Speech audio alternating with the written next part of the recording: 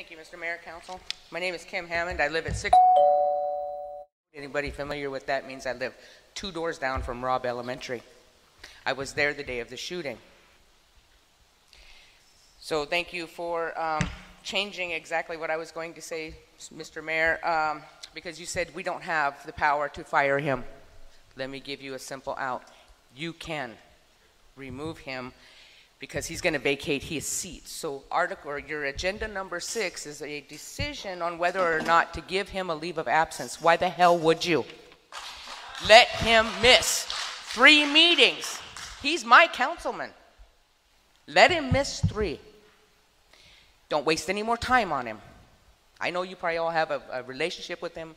I don't know him. He's my councilman. I'm sitting in a district right now that no councilman has come to my door to say, hey, how you doing? There's 22 lives that were lost. We all know why. The investigation's going to come in and tell us all why and what we can do better. What you can do right now is not give him, if he requested it, a leave of absence. Don't give him an out. We don't want him. We want him out. We wanted to do a recall petition, right? We had so much enthusiasm in it right away. 162 votes, we need 25%, right? But we can't because he hasn't been in his seat for 8 months. That's BS. So then we thought, how do we change the charter? Well, it's already been amended. We can't do it for another 2 years, but you can do something right now, tonight, and not table whether you're going to decide to give him that leave of absence. I implore you, do not give him that leave of absence.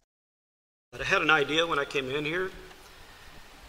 I was going to do a very short grant leave of absence so that we had to vote on it over and over and over, so you guys wouldn't see him.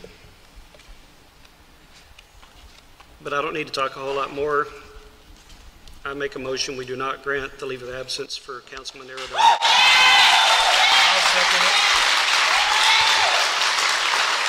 Councilman Chief, I second that motion. I'll second that motion.